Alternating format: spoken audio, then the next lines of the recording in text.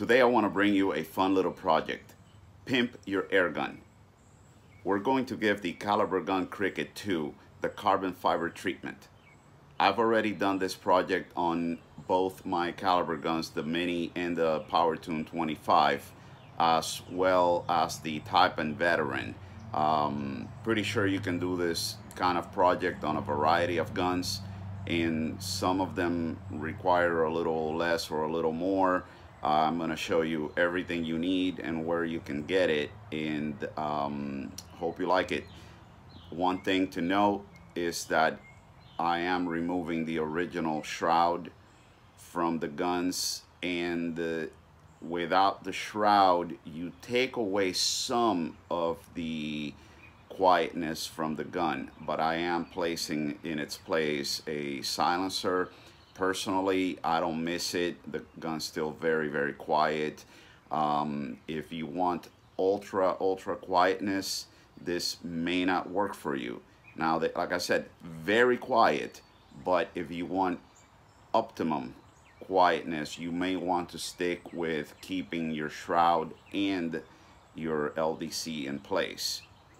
That being said, in my yard here, about a quarter to a half an acre, and the ample space between my neighbors, it's negligible. So I do it, I like it, looks good, and it also brings the overall length of the gun a little bit down. So here's a closer look at the finished product. This is what we're going after right here, and this is on the Mini.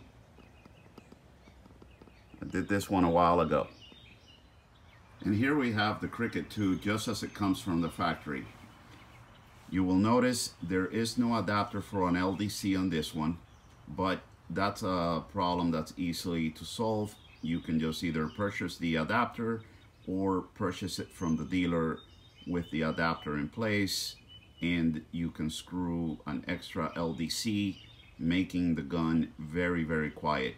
I've chosen not to do that because I always knew I was gonna give the carbon fiber treatment to the gun, and I'm okay with the sound level as it is with just the LDC, as I mentioned previously.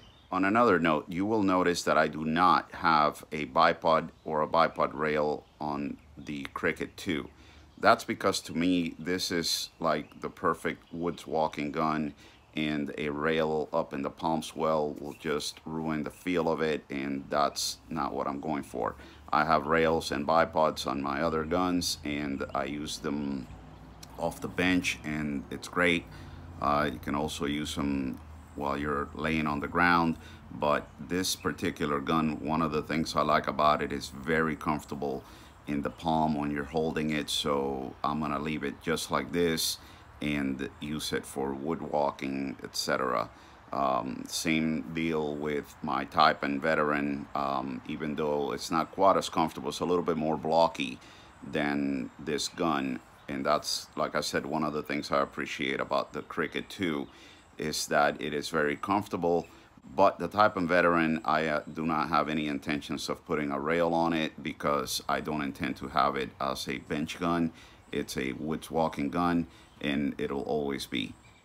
In no particular order, let's look at some of the items that we need for this mod. We have some satin clear enamel, a saw, miter box, the rifle of course, some tape, the carbon fiber tubing, an LDC.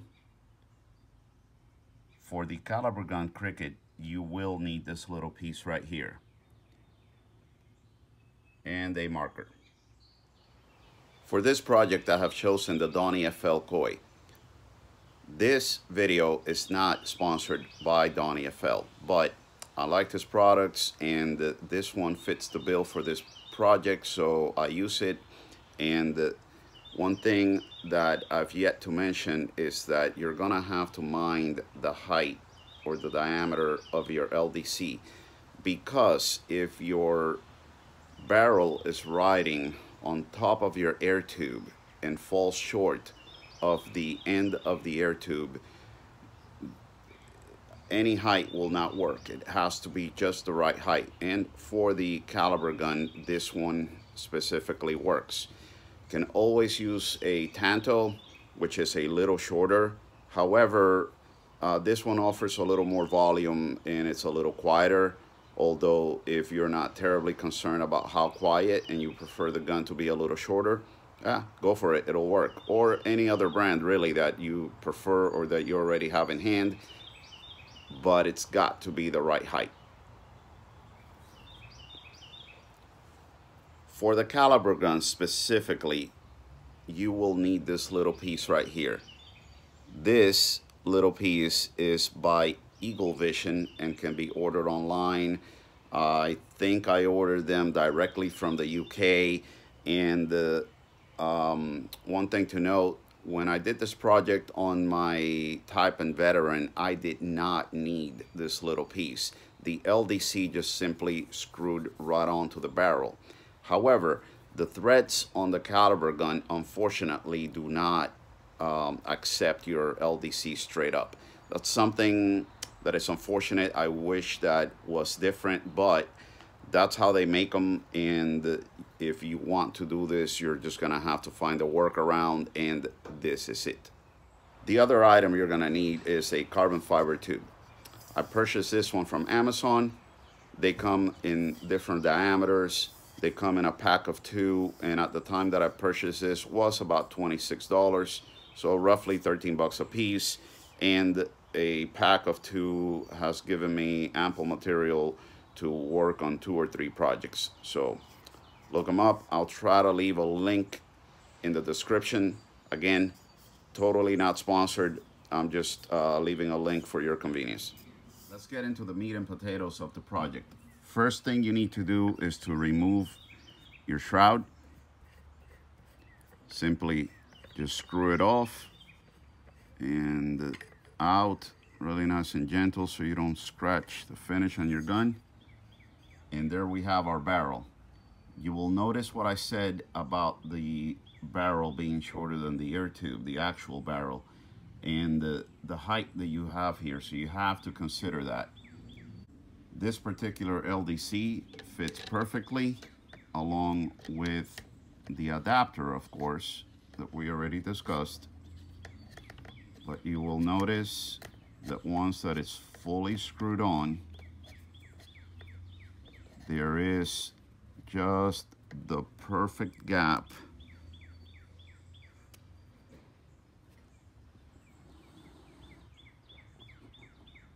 there you go. It's just barely a gap, but it's there, and it doesn't touch, it doesn't mess with your point of impact. Another thing to consider is the size of the carbon fiber tube that you choose to the block back here. If you choose one that's a little too wide, it may protrude outside of the block, and that may be a little unsightly. The one I just showed you is slightly outside of here, and it's not horrible, but I happen to have a thinner one, and I'm gonna go ahead and go with that one. And when I measure it and feel on both sides of the gun, it does not stick out, so I'm gonna go ahead and go with this one. The next step is to go ahead and measure the carbon fiber to the end of the LDC right here. Okay, and this is just a rough measurement. You're not looking for a perfect measurement, and I'm gonna place my tape just around there. And now you can do a more precise measurement. So I will pay close attention to where I'm marking, and with a Sharpie or something similar, I'm just gonna eyeball it and mark it, come around and make sure, and it's just about perfect. When you mark your tube, err on the side of it maybe slightly touching, but not a whole lot, because you're gonna have to reduce it a little bit. You don't want to tension this barrel, at least I don't. so that when I tighten up on the LDC, I really don't want it to touch. In the end, it's gonna have to turn freely. This is just for looks. This is not something that you're doing to tension a barrel or affect the barrel in any way. At least I don't do that. Now it's time to cut the carbon fiber tube. Simply place it in your miter box, line it up here, and use your saw to cut away. I'm not going to bore you with you watching me cut this, so I'm gonna step aside, cut it, and I'll be right back. And all done. Here is the carbon fiber tube cut to size. This will fit right in here, and we will slip the LDC in front of it. First, I'm going to remove the tape and going to see how it all kind of fits together. This should just simply go right in there and tighten up.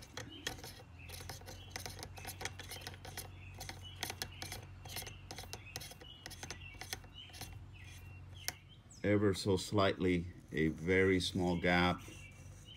Probably could have done it a little tighter than that, but no one looking at that is going to be able to tell. And the last thing that we'll need to do is to make it so that it's not flopping around, and I'm going to show you what I do for that.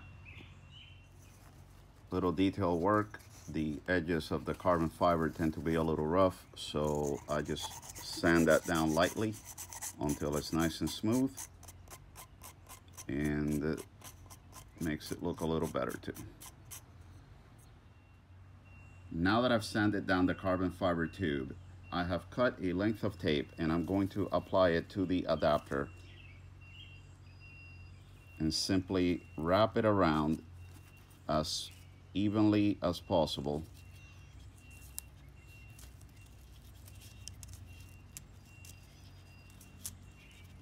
Just keep going around. What we're doing here is increasing the girth of the adapter slightly so that it conforms better to the carbon fiber tube. And we test it, doesn't have to be perfect, and just feel it for wiggle. If it doesn't wiggle but it still turns, that's where you want it, and that seems to be right about perfect.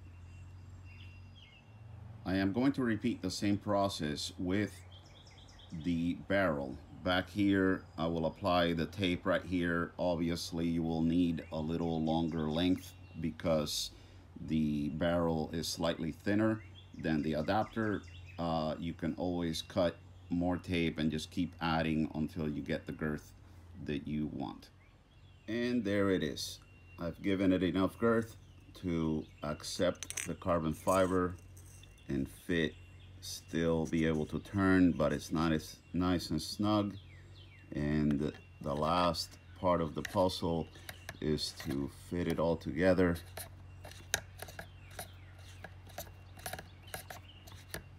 Screw the adapter in place, nice and tight,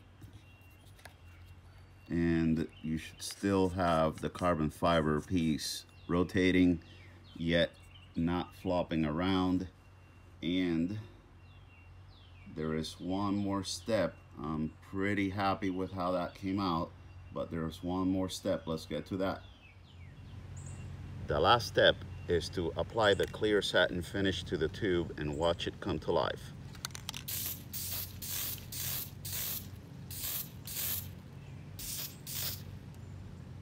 And this is the look that I'm going for right here, guys.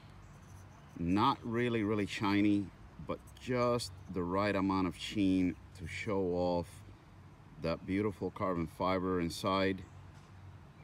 Not too flashy, just right. Let's put it all together and see how the project came out. All right, here it is in all its glory. I am pretty darn pleased with that. Sounds great, looks great, keeps the overall length just the right size. What do you think?